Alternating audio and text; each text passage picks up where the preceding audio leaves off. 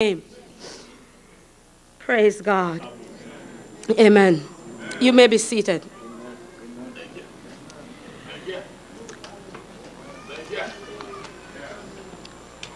I want to speak with you today on a theme which somewhat of a phrase or a cliche, what we all know. A part of the phrase rather, united we stand. Of course, we know the rest of it, divided we fall. But I want to talk to us today about standing in unity as a body of Christ.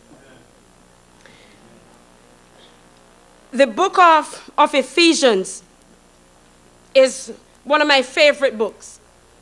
It puts in perspective for us what God's church is and who is boss of God's church. It puts in perspective for us what God expects of us. Thank you. It puts in perspective for us what God expects of us as Christians, as his children. And it calls you to pause and to look at and to examine some of the phrases that we use and some of the songs that we sing. There's a song that we sing, I don't know if you know it. It says, "Blessed be the tie that binds our hearts in Christian love. The fellowship of kindred minds is like to that above." It's in our hymn books, we sing it. Yes. The song says, we share our mutual woes, our mutual burdens bear. Means that if you have a woe, it becomes mine.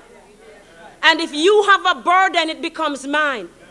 Not mine to make mockery of, not mine to tear you down with, but mine to share until we both get the victory. That's what we're singing when we sing this song. And often for each other flows the sympathizing tear.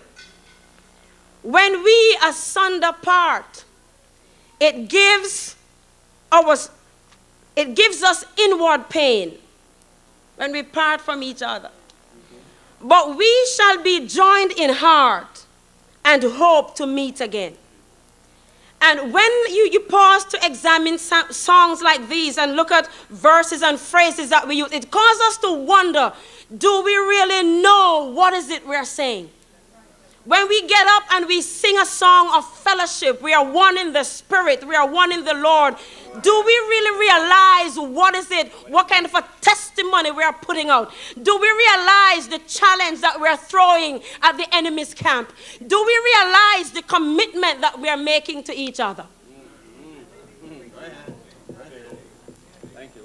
When we look at Ephesians, it brings home to us forcefully the meaning of Christian love and unity. It brings home forcefully that what is expected of us. And as Christians, it's easy to use words. We know the right words to say at the right time. We know the right voice inflections. We know exactly where to raise a tone and where to drop a monotone. We know exactly how to get things across. We might even know how to bring across a tear.